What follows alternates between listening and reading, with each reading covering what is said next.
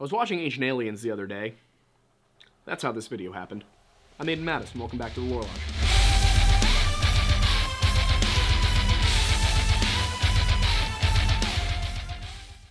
In 1963, a Turkish farmer in Cappadocia was renovating his home when he discovered something very strange. His chickens, which are not what this is, his chickens would keep disappearing into a crack in one of his walls and not coming back. Now, he knew that the crack could lead into some sort of, cave system or whatnot, but when he actually did do the renovations to fix up the hole in the wall, he discovered something else, an entire underground city known as Derinkuyu. Since 1963, as archaeological excavations have gone on, they have revealed over 600 entrances to this cave system, most of them located within private homes. Now, sitting several hundred feet beneath the famous fairy mounds of Cappadocia in Turkey, is what is believed to be an 18-level, 85-meter-deep underground city, and we don't know when it was built. We know that it was inhabited up until 1923. We know the Byzantines were involved. We know that the Phrygians were involved, and it seems likely that even the Hittites got in on this action. But we don't know for certain when it started, and we're going to talk about that city today. It's believed that most, if not all, of Derinkuyu is currently known to archaeologists, and almost all of it has been excavated, although there are still rumors of things like tunnels that span miles and miles to the next underground city, because yeah, there's more of them. But as it stands today, Derinkuyu isn't just a bunker. This isn't just like some sort of ancient fallout shelter. This is a city that had stables, livestock pens, houses, oil presses, storage for wine and olive oil, and even disposal areas for dead bodies, as well as a 55-meter deep ventilation shaft that was once a well serving the entire community. There are dry cellars, dining halls, and chapels. As far as anyone can tell, this is a fully functional underground city, but dwarves don't exist, so why does it? But aside from the simple facts of the city, the types of rooms that are in it, the depth, the fact that it could house 20,000 people at its peak, very little is actually known about the foundation of the city, who founded it, and why they founded it. And it's not that we don't have theories. Archaeologists do believe that they probably know what it was, but historical facts are pesky little things that are ever-changing as new evidence is uncovered. So perhaps the best place to start with any discussion of this underground city is, how old is it? Well, there's one very accepted hypothesis, which is that the city itself was constructed by the Phrygians. You might be wondering who the Phrygians are.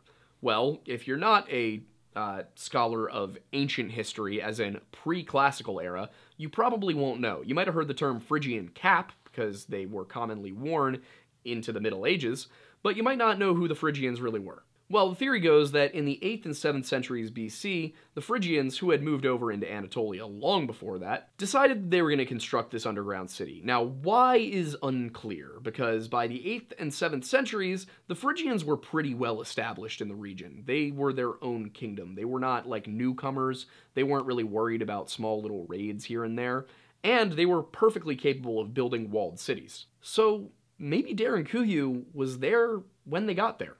You see, the Phrygians are an Indo-European people who are believed to have originated in the Balkans, northwest of Macedonia. But they got over to Anatolia around 1180 BC, it's believed. Now, we know they were there by the 8th century BC, but a number of records from various kingdoms do suggest that they were there a lot earlier. You see, there is a very distinctive style of pottery called buccal ceramic, if I'm pronouncing it correctly. Or it might be buccal ceramic. I can't tell for certain. I believe it's a German term. And the presence of this pottery is not what's curious, because it comes from the Balkans. It's a typical Balkan pottery. It's the where of the pottery, which is Troy 7b. Now, for those of you who didn't know, Troy was a real city, Ilios in Greek, and it is believed to be in northwestern Anatolia, really just right over by the Dardanelles. Like, it's on the western extremity. It was never fully controlled by the Hittite Empire of the, we'll say 17th through 12th centuries BC, like very, very early 12th. They kind of collapsed at the end of the 13th. But the fact that Phrygian pottery is present at Troy 7b, a layer of the city which dates to 1180 BC, or directly after the Greeks supposedly sacked it, does suggest that the Phrygians were in fact there, and that they probably came in and inhabited the very decimated Troy. But we don't have linguistic elements, and the Phrygians spoke a language related to Greek and wrote in an alphabet that was very similar to the Greek alphabet. So the lack of any Phrygian language there does mean it could have been another Balkan group who used the same kind of pottery, but it seems to make sense that it would in fact be the Phrygians. You see, while we don't have literary evidence of the Phrygians in Anatolia in 1180 BC, we do have literary evidence from the Assyrians about probably the Phrygians in 1180 BC. You see, the Assyrian king, and I am going to absolutely butcher this, Tiglath-Pileser I, refers to an event in which he defeated a people known as the Mushki. You see, the Assyrian king Tiglath-Pileser I refers to an event in the early 12th century BC where he defeated a group of people he calls the Mushki. Now, Mushki would be a term that people of the Near East and the Middle East would later apply to the Phrygians. Could it have been a separate Balkan group? Yes. Are there any records of a different Balkan group? No. According to the available evidence, it is probably the Phrygians. If you can't tell, this entire story is one big mystery with a lot of little bits and pieces of evidence here and there. So from basically 900 BC to 690 BC, the Phrygians were the dominant kingdom in Anatolia. They had replaced the Hittites who had fallen during the Bronze Age collapse, and they were essentially the big players in the region until the kingdom of Samaria, up across the Black Sea, came down and conquered them. They then existed as part of the Lydian kingdom from about 690 BC into 546 BC when they were conquered by the Persians, which is basically when everyone was conquered by the Persians. It is believed that King Midas of Greek legend may have been a Phrygian, although it is also possible that that is identifying him improperly due to another king with the name Mita'a from a previous period.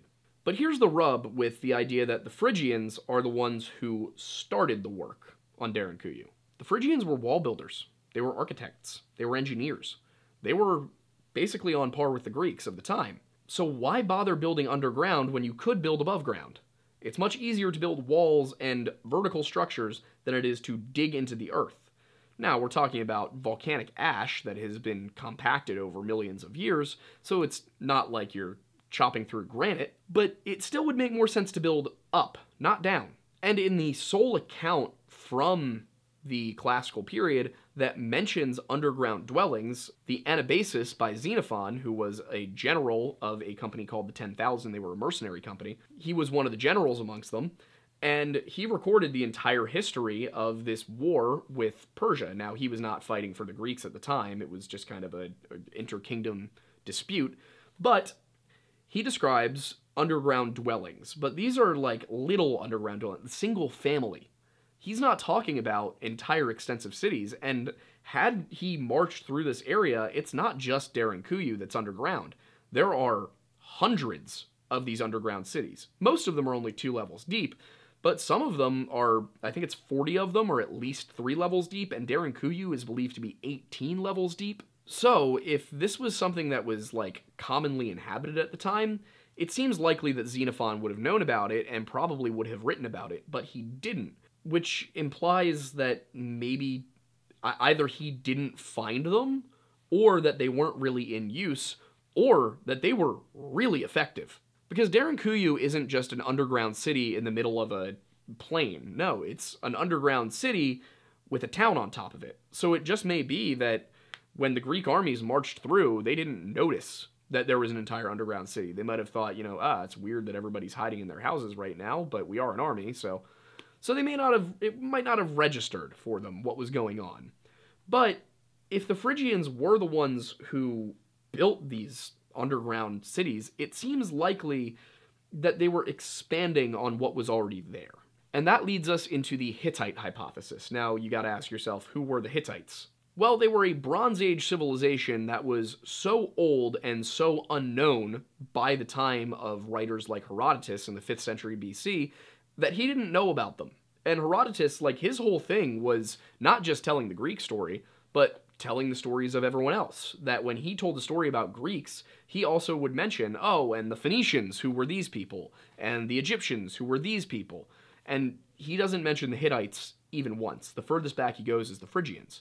So, by the 5th century, keep in mind, 5th century is not that long after the Phrygians had been conquered by Persia. Nobody knows about the Hittites. So nobody knew about this Indo-European speaking people who were just right across the sea from the Mycenaeans and the Minoans, who definitely interacted with the Egyptians, with the Phoenicians, with a number of other groups. They're even mentioned in the Bible, but nobody in the Western world knew about these people, I kid you not, until 1834. This civilization that lasted from about 1750 BC up to about 1190 BC, I mean, that's a long period of time, was not known to the modern world, even back to the classical world. Plato did not know about these people. Nobody knew about it until 1834. So, for the longest time, there's just this weird group of people called the Hittites in the Bible, and nobody knew who they were. Now, today, a lot of scholars suggest that the Hittites of the Bible and the Hittites that we talk about up in Anatolia are not the same group. I think that's stupid. Actually, it's stupid, because the place where the Hittites in the Bible are said to be is exactly smack dab where the Hittites would have been. And these references are Abraham. We're talking about people who were pre-Egyptian captivity. We're talking about, 1700 to 2000 BC. So the Hittites in the Bible, pretty solidly probably the same Hittites in Anatolia. I don't know why you would deny this unless your goal is to discredit the Bible as a historical work, which you would only do after all of the research that has been done if you have a bone to pick with the religion. So, let me tell you, as a historian, as somebody who does this for a living, it is really dumb to throw out the idea that the Hittites of the Bible and the Hittites of Anatolia are different groups of people. There is not solid evidence for that. I'm sorry for the rant, but I had to say it. I'm not claiming that the Bible is right about everything. You don't have to believe in religion to look at it. But sometimes, you know what? It's okay. It's okay that the Jews got something right. That is all right. That is an okay thing to believe. You don't have to be anti-Semitic. I know it's hard. I know sometimes it's really hard to be a decent person. But in this case, the facts are there. If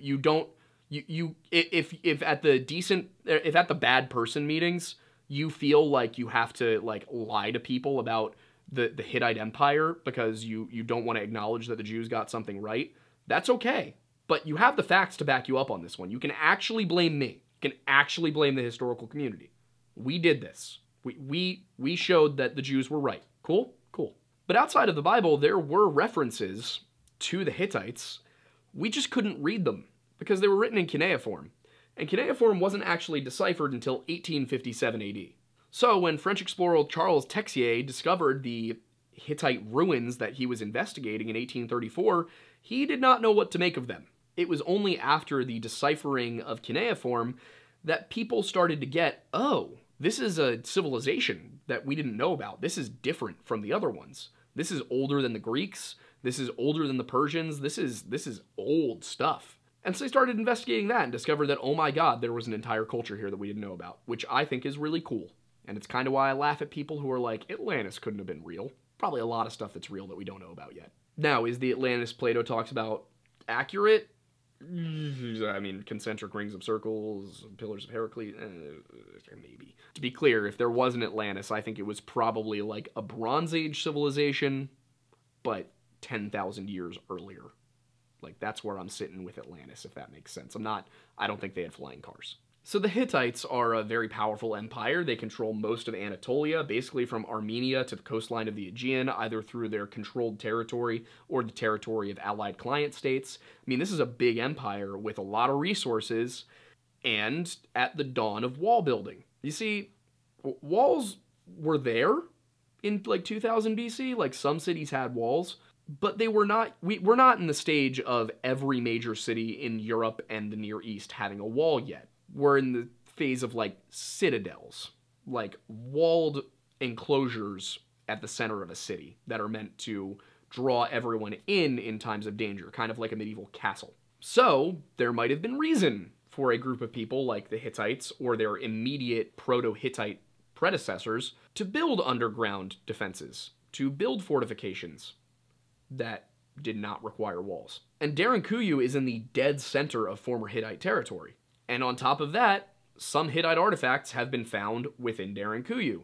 Now, does that mean that they were down there because the Hittites were down there? Not necessarily. It could be that later cultures collected various ancient to them treasures within Derinkuyu. That's another possibility. But if the Phrygians did not bring Hittite artifacts into Derinkuyu, that means that it was probably the Hittites that at least started construction. But that just tells us how old it is. That doesn't tell us why Derinkuyu was built. Derinkuyu was in use until 1923, when Greek Christian Cappadocians were eventually exchanged with Muslims and Balkan Turks in a population exchange between Greece and the newly founded Turkish country in 1923. Now, it seems likely that they were put back into use at some point, that they hadn't been in wide use until 1909, when a massacre of Armenian Christians, resulting in many Christians living throughout Turkey seeking other options than living above ground. They needed places to hide. Now, this is actually probably pretty similar to what was going on in the early Christian period, when Christians would meet underground. They wouldn't necessarily live underground, but they would go to church in catacombs or in caves or in basements, things like that. So it seems like Christians in Turkey, seeking to avoid the Armenian genocide being expanded, took shelter in places like Derinkuyu. And this was not a new practice for Christians in Turkey. When the Arabs and the Turks had invaded Byzantine territory between the 8th century AD and the 12th century AD, they would often take shelter in these underground cities. They saw wide use during the Byzantine period, including pretty massive expansion, and there's lots of architectural examples of the Byzantine style of art and building being functional within Derinkuyu. So that tells us what the later uses for the underground city were, but what about earlier uses? Well, there's a number of accepted ones. Due to the narrowness of the passageways, the fact that they had large rolling stone doors that could only be locked from the inside, and a number of other mechanisms, such as that ventilation shaft with the well, which could easily be closed off to the above-ground world from below, it seems like this was definitely a fortification. That at some point in Derinkuyu's history, they decided this was going to be used as a defense mechanism. Now, as a defense against raids, it makes a lot of sense. You can quickly go underground, you can hide, and at the very least, you're safe. But in the event of a siege, you can only last so long. So, it is possible that you might be able to bring in food from the outside through any of these entrances that are not within the town of Derinkuyu, which sits on top. But in the event of a siege, chances are you're really going to be stuck with whatever you can keep down there with you. Storage, and of course we know they had storage for olive oil, they had storage for wine, they had dry storage, they had all sorts of places that you could store food. But how old are those? We don't know. We're not sure at what point each phase of the city was started. We know that the city must have started from the top, but how far down did they get before the Byzantine period? Because the Byzantines renovated it a lot. So the town might be able to withstand a short siege, but again, why not walls? I mean, we do have walls, small ones, again, citadel-type walls, in Anatolia around 2300 BC. So is Derinkuyu older than that? Was Derinkuyu not important enough to have walls? Who knows? It seems like, for whatever reason, either this town was not important enough or did not have the resources to build walled structures. So underground they went. So while it would very well work as a defense against raids, how long of a siege could you really deal with down here? Probably not super long. You know, a siege in that period, for that population, you'd just be more likely to surrender at a certain point. You know, Derinkuyu was not a capital city of any kind. I can't really think of a reason why they would need an extensive cave complex to avoid siegecraft. So we've got two real uses for Derinkuyu, one of them more modern, and the other one very, very old, seemingly a defense against raids. But there are questions that remain. So while we have two real accepted uses for Derinkuyu, one being a refuge from genocide, and the other being a refuge from raids and possibly siege warfare, but that seems rather unlikely to me personally, there are questions that remain about Derinkuyu. We have an idea when it was built, we have an idea who built it, and we have an idea why it was built. We don't have concrete answers for any of these things. For example, when and how was it first constructed? We know that it was definitely there for the Phrygians. It was probably there for the Hittites, but was it there before the Hittites? Was anything there? What was its original purpose? It seems most likely that it was about 1500 BC that construction began. You know, we had bronze tools at the time, it's volcanic ash. If the Egyptians could build the pyramids, the Hittites could dig out Derinkuyu. Although copper could also probably do the job, so that stretches the feasible timeline back to 3500 BC, but most likely we're looking at 1500 or after. Which leads to the question of who built it. Well, if it was built around 1500, that's solidly the Hittites. If it was later, it's solidly the Phrygians, but it seems like it wasn't in consistent use under the Persians, so it really has to be the Phrygians or the Hittites, but we don't know which of them it was, and we still don't really know why. But it is possible that while they didn't use them, the Persians may have known about them, and they may not have even known that they knew about them. You see, in the Venedad, which is one of the scriptural works of the Zoroastrian religion, which is one of the world's oldest monotheistic religions, with extant information to about 600 BC, and a probable founding of about 1500 BC, similar to Judaism, we're looking at, we're looking at contemporary here. Well, the Venedad mentions a Persian mythical king known as Yima, who is the first person to whom Ahura Mazda speaks before he talks to Zarathustra, who is the guy who found Zoroastrianism. So prior to this, and this is how this comes about in the writing, is that Zarathustra asks, did you speak to anybody before me? And he says, well, yeah, I talked to this guy Yima. And then he tells the story of how Yima was this legendary great king who oversaw an incredible peace during which the world actually had to be enlarged, which, if you want to look back into, geological history, we might be hearing a discussion of this mythological king overseeing a period under which the glaciers receded. That's how I'm looking at this, is like, this could possibly be, a callback to like 11,600 years ago. But this King Yima, who again, the Persian Empire is not founded until like 600 BC. That's when we first start to see the Persians expanding out of Iran. Now, the Venedad tells a story of how Yima was told that after all of this massive period of growth, there was going to be a winter, and it was going to be bad, and a lot of people were going to die. But they could shelter in underground dwellings. Now, Yima would have to build these, but once he had them built, he could take the fittest of the men, of the women, of the animals, and they could go hide underground as long as they needed to, and survive that way. So, he builds himself this underground complex, and they go and spend their time down there, and they wait out the glacial age, the cold snap, the ongoing winter that has driven them underground. I'm not saying that the Venedad is absolutely talking about Derinkuyu. I'm not saying that. But there are enough similarities there that you've got to wonder, did the Persians,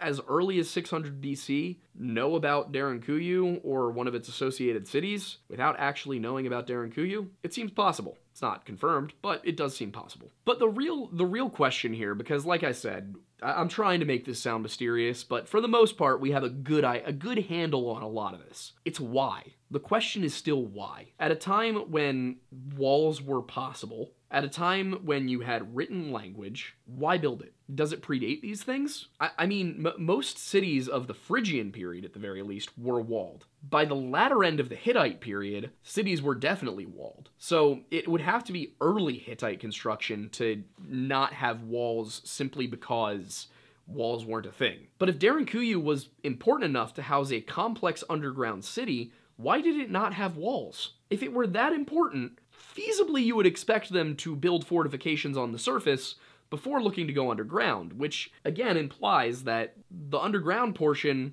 may have been built before walls were a thing, or that Derinkuyu was not important enough to have walls. But again, if it was not important enough to have walls, why was it important enough to have an underground city? There's a lot of things here that just contradict each other. Each piece of information that clarifies one thing seems to contradict another. And if we look to what the Greeks were doing under the Ottomans and the Turks, is it possible that these were entirely functional underground cities that just collaborated with the above ground one? Were they going in and out? Were there people living down here because it made more sense than expanding the city's limits? It's possible. I mean, as long as the above ground world is functional and you're not at war, living underground is actually completely possible. There's no reason they couldn't have done it. In fact, it might have been a good storage area for a lot of different kinds of goods. So in peacetime, when you have access to farmland and trade goods and merchants, it's perfectly rational. But in wartime, this doesn't seem like the kind of thing that could be inhabited. There has to have been above ground population, or at least above ground farming and industry, for Derinkuyu to have worked. So, as we know with most structures, we get agriculture first.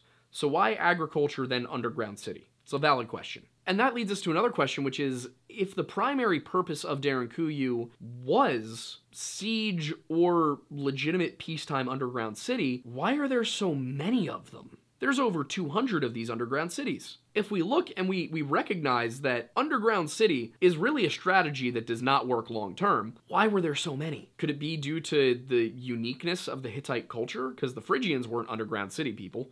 We're not talking about dwarves here. Could it be the uniqueness of the Hittite culture? Could it be Proto-Hittite? Could this have been something before they were the dominant power there? Could it have to do with the unique geography of the region? I mean, look at the fairy mounds. They're not normal. Could it be due to the volcanic ash that made the ground so soft? Could it be that hauling the stone in to build walls was going to take more labor, more manpower than simply digging into the ground and doing things that way? Like I said, it's a mystery. It's not like a paranormal mystery. It's not a precursor civilization mystery, but there's a lot of weird questions to be asked here. And then another important question, are these cities actually connected by very, very, very, very long underground tunnels? And if they are connected by very, very, very long underground tunnels, as is rumored, how did they build those? How the hell do you organize a multi-mile long underground tunnel with Bronze Age technology? It seems utterly impossible. You would basically have to build the tunnel as a trench and then fill it in for that to work. So if these underground tunnels that are rumored to exist do in fact connect Derinkuyu to Kayamelik, or to, there's another one named Matiate. If they actually do connect these cities, how did they pull that off? That's going to be the bigger question, in my opinion. If they find tunnels that connect these cities, then we're looking at something weird. I mean, there's one lingering question here, which is, could the city be older than we think? There's very little evidence that it is. But there's also very little evidence that it was built in the first place, because the Byzantines basically washed away everything when they renovated. As far as we know, Derinkuyu is the largest, but we also don't know that it is the oldest. It is entirely possible that some of the other cities in the region are older. Or it could be that Derinkuyu was the first one and it was the model. More questions have arisen since Matiate was discovered in May of this year, 2022, but as far as they're aware, that city only dates back to the 3rd century BC. So it might have been modeled off of Derinkuyu, but if it was constructed in the 3rd century BC and nobody knew about Derinkuyu, sorry, not BC, 80, it's a confusing question. It's weird. But if it is the oldest, and if it is older than the Hittites, that would explain the lack of walls. And I know maybe I sound really hung up on the lack of walls thing here, but, like, it's weird that it doesn't have walls, but it does have an extensive underground siege defense. Like, that is strange. I don't think it's anything paranormal. I don't think it's anything like precursor civilization, like I said earlier, but I feel like there's mysteries within those walls that we haven't yet unlocked. But I would love to know what you guys think, especially if there are any archaeologists or anthropologists watching this. Let me know what you guys think of it as well, because as a historian, my work is essentially built off of your work. So, if you like what we're doing here at the Lore Lodge, Aiden is laughing uncontrollably behind the camera, and I don't know why, so we're going to figure that out in a second. But if you like what we're doing here at the Lore Lodge, you can subscribe to us on Patreon for $1 a month and get access to exclusive content like Drunk History, original short stories, and some behind-the-scenes stuff that we're still working on. Aiden has promised me it will eventually come to light, but for now, the archives seem to be sealed. The exclusive bonus content for Patreon, like blooper reels and such. Oh, yeah. I'm sure they're coming. He says they are. Archie seems excited as well. You can also check out our Amazon storefront, which is linked in the description, or any of our sponsors if you go to aidenmattis.card.co. That link is also in the description. We put a lot of links in the description. We hope you check them out. We also have a Target sponsorship. If you want to buy Target clothes, we recommend Goodfellow & Co.